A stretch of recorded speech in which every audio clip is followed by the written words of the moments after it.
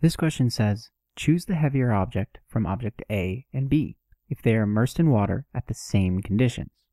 So again, the answer options are A, B, or if it cannot be determined, then mark C.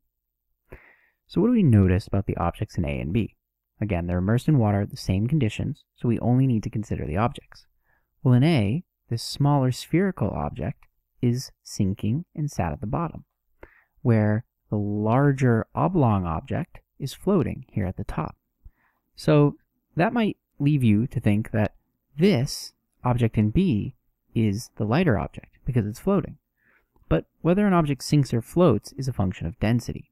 So we can say that the density of A is greater than the density of B, but again, that doesn't necessarily speak to the weight. And if we remember, the density is equal to the mass over the volume. So B has a greater volume, but we're not so sure about the mass. And A has a smaller volume, and we're not sure about its mass. And even in terms of the volume, we see that B has a greater volume, but how much greater?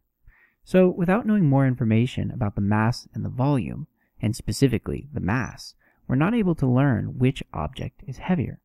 So therefore, the correct answer is C.